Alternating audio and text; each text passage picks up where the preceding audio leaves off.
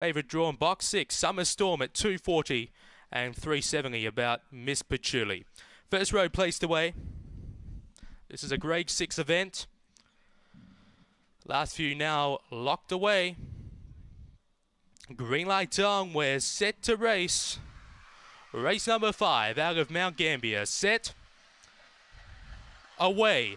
Showing speed in the centre, Emily Giggler. Also showing speed on the inside, Miss Patchouli into the first bend. Miss Patchouli will get the rail over Emily Giggler on the inside. There is See Me Holly making ground around the outside, Banjo Bag Boy. And a gap away to the others, Summer Storm and Mount Duke. Off the back, leader here on the inside, See Me Holly takes over from Banjo Bag Boy. Then in turn, Miss Patchouli in the straight. See Me Holly starts to draw clear, and See Me Holly, too good. Beaks home Banjo Bag Boy, Miss Patchouli backing fourth, Summer Storm.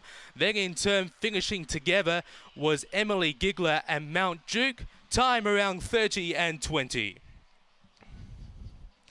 Number 2, See Me Holly. It was an evenly matched race on paper, and it was anyone's race really. Summer Storm didn't really suit the wide draw there and had trouble getting across and finished up near the tail. It's done well to run 4th for favourite, but number 2, too good. See Me Holly